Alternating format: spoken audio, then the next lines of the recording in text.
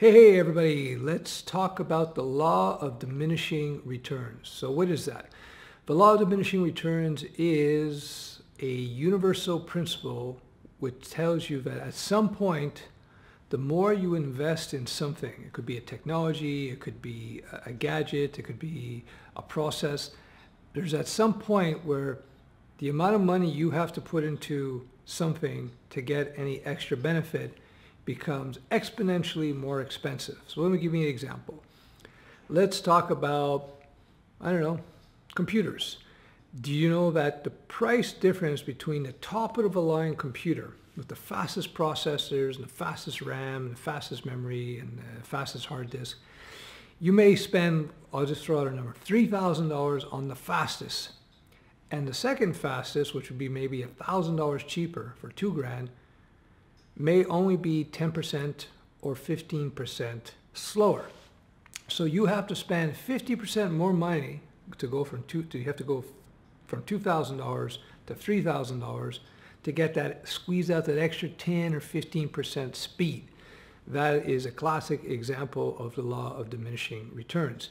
The return that you get on your investment diminishes as it gets higher and higher and higher. The performance gets higher and higher and higher in the computer. Same thing with fancy cars, for example. Fancy cars, the difference between a $100,000 car in terms of how luxurious it is, how fast it is, and some of these $1 million cars or $500,000 cars is like this. There is a difference, but it's really not huge. And yeah, so that's another example of the law of diminishing returns. And you can go on and on and on. Same with coding, by the way. You can go in there and refactor and polish and your code base to make it better, to make it faster, to make it easier, make it simpler rather. Simpler is easier. But at some point, it only goes so far in terms of your return on investment. Your investment, of course, when you're coding is your time. So you may spend 20 hours to clean up a couple of libraries that you created, several classes of code, regardless of the language. But you may, in cleaning that code up and spending that 20 hours of work trying to clean it up, it's hard to say. Depending on the circumstances, you may improve the speed of your code by a huge amount, or you may only speed it up just a little bit. You might make it go 10% faster. Now this comes down to judgment and experience, but I've done both, where I've come to situations where I say, okay, we got a bottleneck in the code. A bottleneck means a place where, the data throughput is squeezed like a bottle. That's an old expression. So when you look at apps, I'm just going to digress for a little bit. When you look at apps, I always look at apps as being flows of data. Think of it as rivers of data, or maybe flows of data like going through the pipes. The pipes, of course, is your app, is your code, right?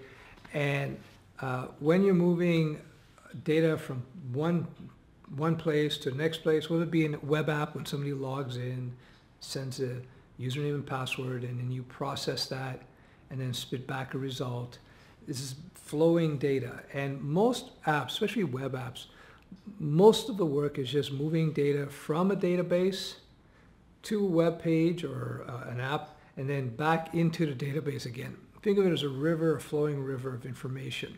That's how I look at it. And then you write the code to facilitate the flow of this information. So once in a while, in some of your code, you're going to have one of these bottlenecks where the information's flowing really nice, and it's going to go squeeze through those little holes, so it slows the whole thing down, just like traffic on a busy highway at rush hour. So you as a coder, you have to learn with experience and with training. It's more experience, to be honest with you. You're going to learn where you can discover the bottlenecks are, and then you can clean up those bottlenecks, open them up in the code so you get a better flow of data. Now, if you're taught properly how to code, you're going to learn some basic principles that show you where a lot of the bottlenecks are. A lot of times it's with the database. It's always with the database. So you got to learn to build smart database structures so that when you're pulling information and you're writing information to the database, it's just more efficient. But that's another story. Anyway, so the law of diminishing returns again, to recap and to get to my point now, is that your investment in anything, fast cars, coding, exercise, whatever, whatever thing you want to look at, there's a point where the amount of investment you put into it will return less and less and less result. So you, as a developer, and in your life, you have to try to figure out where you start hitting, that point in your investments cycle where the further investment is not really worth it.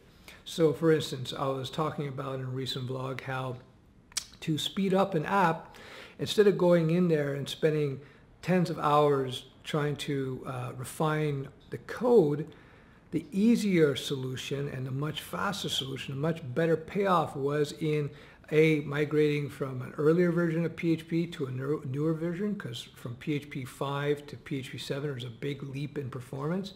And B was to go from an older server, which had older traditional spinning drives, to SSD drives, which are so much more fast, but so much quicker. So we got much better results. So instead of spending 20, 30 hours and the equivalent money in doing that, we spent a fraction of time migrating to more modern servers with more modern PHP, and boom, we have huge, great results as a result of that. So that was, again, we spent a lot of time, don't get me wrong, in optimizing the code, but it came to a point where I say, it's going to be a huge job to gut this one section that's it stinks. Admit it, code that gets old stinks a lot. So what Microsoft does, and I used to make fun of the strategy, but actually it's a good strategy. If you got a code base that stinks but it works well and you got no bugs, but it's kind of messy. When I mean it stinks, I mean it's kind of messy, and you're kind of worried to get in there because it can be pretty messy. You don't want to break anything. That's when you use something that software developers will call the facade pattern. You basically create a layer of code that sits on top, so you don't touch and disturb this other code, but you create a layer on top of it that adds your new functionality or repair certain things without messing with the code underneath, because messing with the code underneath could be extremely, extremely a dangerous thing to do. You could disrupt your whole app. Anyways, there you go. Law of diminishing returns. It applies to coding. It applies to exercise. Everybody over exercises, by the way. My physiotherapist worked with our professional football team up here in Canada. And Canadian football is, whatever. But nonetheless, she was telling me that most people overtrain, and so they train like crazy and they actually hurt their bodies, and that's worse than hitting the law at that point of diminishing returns. As far worse, you're actually hurting yourself. So moderation is actually a good thing. I'm going off on a tangent here, but again, learning to identify when you're hitting that point of diminishing returns and knowing when to stop and to consider another strategy. It's like Intel, they were working on their processors to get them faster and faster and faster and faster, and then they discovered they could only get so fast because they were getting too hot and there's all kinds of problems with super fast processors. So they said better solution is to create more cores. So you have, instead of having one super fast core, you have 4 moderately fast cores, and all of a sudden you got a much more performant system. But of course, when you have multiple cores, the software has to be written to take advantage of all these cores. The software has to be multi-core enabled, and of course, most apps these days are. So anyway, going all over the place. I hope you found this vlog useful. One of the universal principles, the law of diminishing returns. Learn to identify it, and when you hit it, learn to take another strategy to get to wherever you want to go in code, in life, and exercise, and so on. Ciao, ciao.